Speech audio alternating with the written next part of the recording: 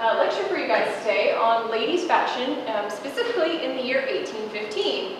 I'm going to talk a little bit about the things that I'm wearing, and as I go, as I'm sure some of you have inferred by the title, I will be taking off layers one by one and talking a little bit about them. So a couple of little disclaimers about that. One, don't worry. While it may seem like in the period I am incredibly undressed and almost, well, not almost, completely inappropriate, you're not going to see anything for a couple of reasons. One, it's not that kind of show. Sorry, guys. You came to this lecture with a, I'm sure, a completely different mindset. You're going to be so bored. This is not what you thought it was. Second of all, a little bit of a modern note. I wear a skin-colored leotard underneath everything, so there's not going to be anything. So don't feel a little bit afraid when I get down to my shift. It's a pretty okay cotton, and I will have my peignoir over it, so don't worry. However, I would like, I'm a little bit nearsighted, so I cannot quite see. I would like all the gents to raise their hands. Don't be afraid to. By all means do. All right, now, which of those gems are here attached to their lady? Now you actually have to raise your hand. You can't pretend like you're not. Where is your lady here? Yes. Where is she? Raise your hand. Oh, well. Never mind. We're getting off lucky, because what I usually tell the gentlemen who are attached is there will reach a point where I become very inappropriate for mixed company, and if you do not take that instant moment to avert your gaze, I give your wife full permission to slap you. Unfortunately, she seems a little bit busy at the moment, so you are lucky. Instead, I'm sure you and my dear husband can work it out on the dueling field tomorrow. So, what I have on for you today, with the addition of my very important accessory, is an appropriate outfit for out and about, promenade, or walking, even visiting. With the exception of a couple of accessories, in real time it is night outside, so I would not have my parasol on me, but had it been the bright sunshiny afternoon we had, it is a necessity to have on me, as well as my shawl, but it is much too hot for that. So say these lovely ladies here are my acquaintances, and I am new in town, and I'm going to take a moment in the morning or early afternoon to come calling on them. So I come up to the door, and I knock, and I'm going to stay for my 15-minute visit. This is what I would wear when I step on their doorstep. Now, I'm invited in, of course. For my 15-minute visit, I would very likely not remove any of my articles and keep them on. I'm not there for a very long time. I'm going to be leaving again soon to go call on many people. I'm a socialite. There are a lot of people that are in need of my company, as you see. Now, if it was going to be a longer visit, there are some things that I would take off inside of the home for it to be more appropriate. The first thing would be my hat, which I would then pass off to whatever servant happened to be waiting to take my things. Something very interesting about my hat, as you will see, it is not a very utilitarian garment. It is to look pretty and to look pretty only. And when I had it on, as you see, there's not much in the way of sunshade happening, is there? Which is why I would need my parasol. Ladies, I have noticed this new trend that you are partaking in, quite a few of you, especially the younger pretty ladies, and this is what breaks my heart the most. You sit and purposely expose yourself to the sun for long periods of time. Please don't do that. Nobody wants to be browned like a field hand. You look like a poor peasant worker. How unseemly. Now, if you are a poor peasant worker, I'm very sorry, carry on. But if you're not, please desist in doing that. By all means, keep your beautiful porcelain complexion. Besides, it will make you look young for so much longer. Ladies, really, that's all what we want, right? So again, my parasol is a necessity because my hat is not doing its job. But it does look good, doesn't it? That's all that matters, really. So I want to talk a little bit about the shape of it. This is a very interestingly shaped hat and very appropriate for the 1810s and teens period. This is what you would call a beehive hat for obvious reasons. A little bit about that shape. And mine has a fun little dip in the front that was a fortuitous accident. I picked it up once and wasn't paying attention and it put a great big dip in there, but it was almost centered. I centered it and put it on and thought I liked it much better. That's nothing new, by the way. That's been going on for hundreds of years and will probably still continue to go on. That's how the best fashions are discovered. Accidents. Now, the shape of these hats in the 1810s and teens were made this way to accommodate the change of hair. As you can see with my hair, I'm going to put things here, by the way, guys. So when I'm through, you are more than welcome to come up and look at things if you would like.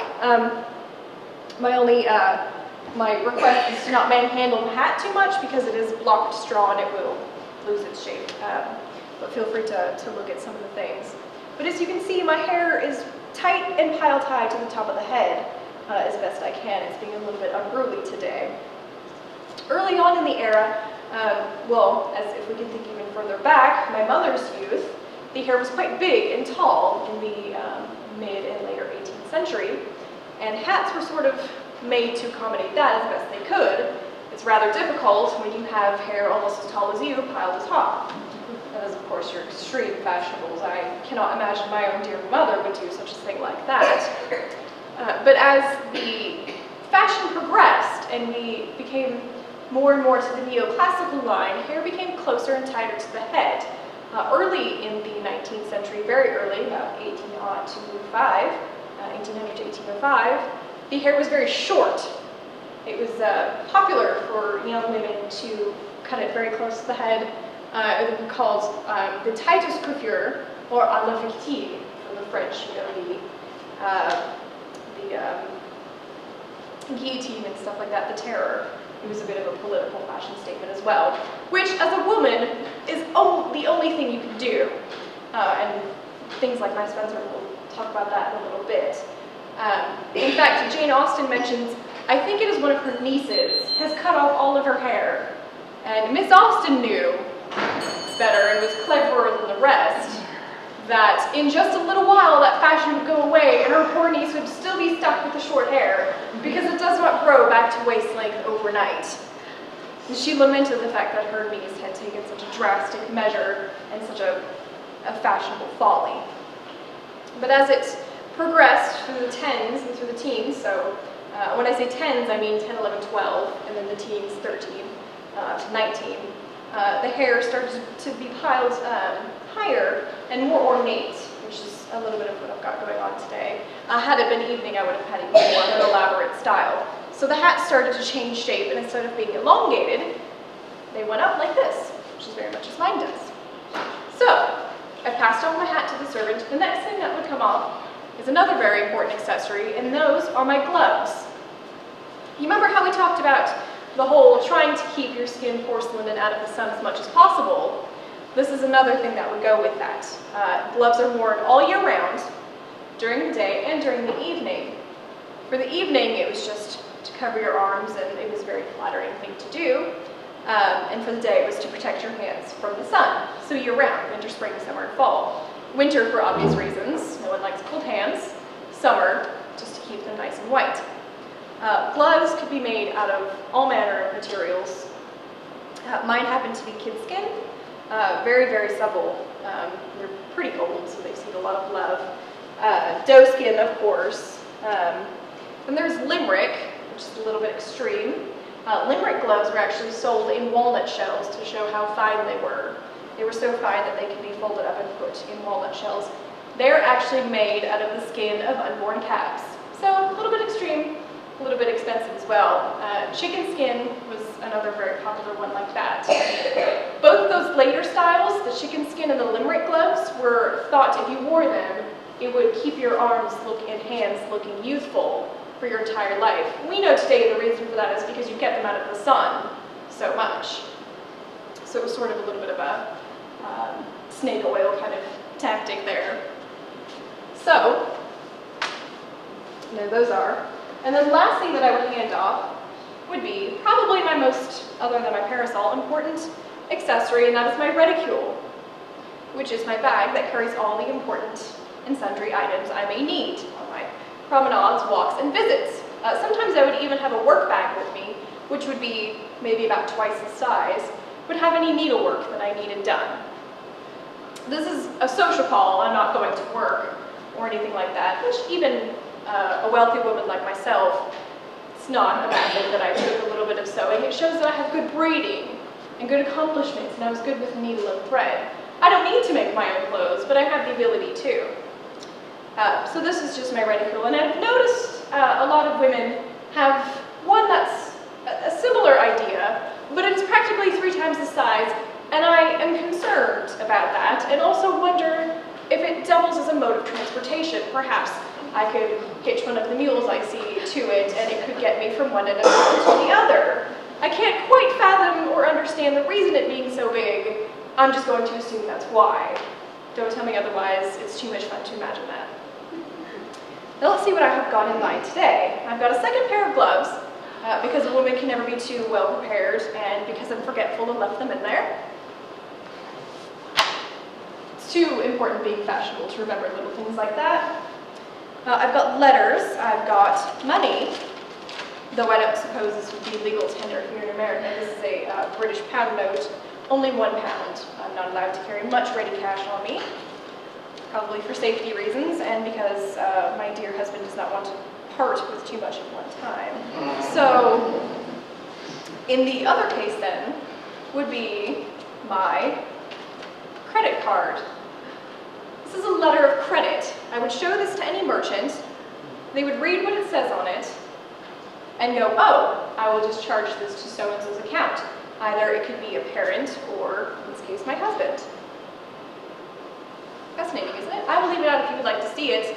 This is my older one, however. This is the letter of credit from my guardian, Mr. Hedgewood, though now I'm married, I don't need this one anymore. I think there may be a reason my husband has not written me one. I'm just going to assume it's because he forgot it, it's not because he stopped loving me. Let's see, have I got anything else? Usually what I would have in here as well is something called a purse. Now, the mistake a lot of people make is they will call this a purse. This is not a purse, this is a reticule. A purse goes in the reticule. Not confusing at all, is it? It's what you would see referred to as a miser's purse, or sometimes a Nelson purse, because he had one. And it is a woven, it's a very specific type of weave called sprang. I've also seen them knit and maybe crocheted. The jury is still out on that research-wise. It's a purse that's maybe about this big, a little bit of a tube with 2 rings, and you would put your money on either side, because other than pound notes, the money at the time was all coinage. And that's how you would carry your ready money on you. So, I've deposited all my important and various accessories with the servant, who will probably take it up to my room if I'm going to be there for an extended period of time. The only reason I would hand off all these items is very likely because of that scenario. So, I'm off to go sit and enjoy myself. Now, if the weather was cold, I would likely keep my jacket on. It's spring, and I don't know about the rest of you, I have been enjoying the lovely weather very well. I have not, however, been enjoying the mosquitoes, but with the lovely weather comes the mosquitoes. There's nothing you can do about it, is